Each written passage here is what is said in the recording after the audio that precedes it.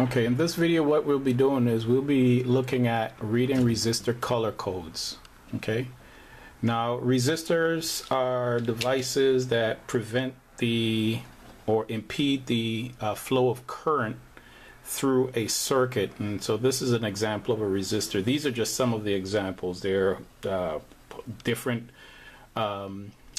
packaging types, but these are probably the ones that you'll probably use most often in, let's say, a lab class or possibly at work. If you're using resistors to let's say doing some sort of a manufacturing product, chances are the resistors are going to be significantly smaller than this. But let's say you encounter these resistors and you need to be able to read the color code.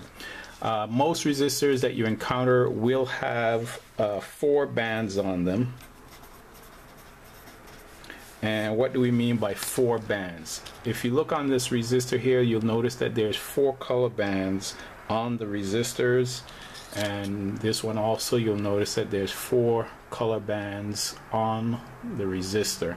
Alright, how do you go about reading those color bands? Well, first of all, we got to understand what each of those colors mean. Okay, so here are the colors that you may encounter.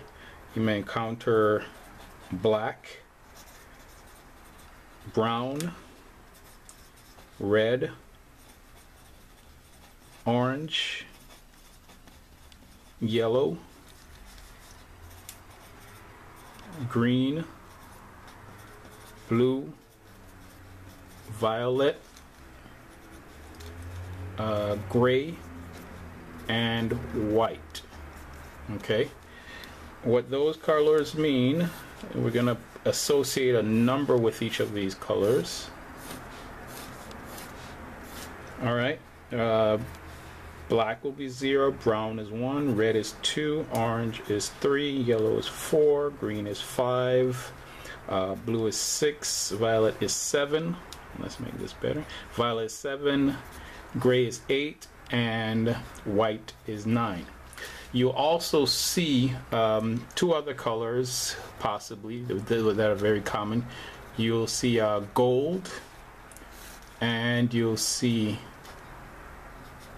silver. Gold we'll call, we'll put, gold we'll put 5% and 10%, and I'll explain that in a minute. Alright, for those 2. Now, people have different ways of remembering the color codes here and associating these colors with the numbers. What I like to do is from here down to violet, those are the colors of the rainbow in that order: red, orange, yellow, green, blue, violet. Alright, and then of course the way I like to look at it is black is the absence of all color and white is the presence of all color. So that sort of gives me a way to remember this. Some remember it by doing what is it, Roy G Biv. So R-O-Y, that's Roy, G, B-V as in Biv. You use whatever helps you remember this the best. Okay, use whatever helps you. Alright, so now we have our color codes. Again, we have 4 bands. So let's say we are looking at band number 1. So we'll call that the first band. And then we have band number 2, second band, third band, and then we have the 4th band. Alright, the first band. Well, let's start with how to position the resistor when we're doing the reading of the colors. You always want to start, not start, but you want to have your gold or silver band, or, and I guess I should mention this, if you don't see a 3rd band, a 4th band, pardon me, then we'll use 20% there, so that's no band. Okay, so you always want to begin with your silver, gold, or no 3rd band on your right side. Okay, when you're reading the colors, and then you're going to start from the left band, go over to the right with this. The first one over here is number 1. This is number 2. This is number 3, and then that's our 4th band. Okay, first band on this resistor here is brown, and so we look over at our color code and it says brown is equal to 1, so we'll put the number 1 there. Second band on this one is the color black. Color black is 0. Okay. Third one is the color green, which is the number 5. And then the fourth band is the color gold, and according to our list down here, gold is 5%. Okay. All right. So what this says to us is then that this resistor is a 1. You take the number from the first column, which is 1, number from the second column, which is 0, and you're going to multiply that by 10 raised to the 5th power. And then it has a tolerance range, which means plus or minus 5%. Okay, plus or minus 5%. So when we calculate this out, this is 1, 0. Let's not put the multiply sign in there this time. But 1, 0, and 5 more zeros. So that's 1, 2, 3, 4, 5, which makes this a 1 mega ohm resistor. Okay, it's a 1 mega ohm resistor with a plus of 5% tolerance. All right.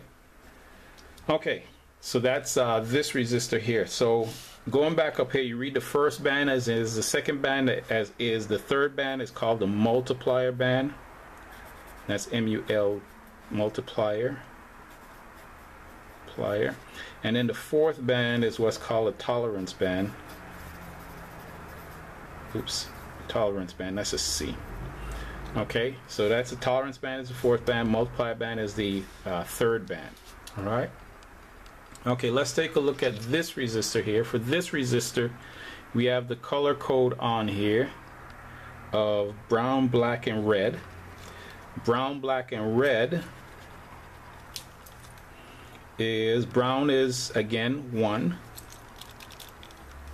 Is 1. Black is 0.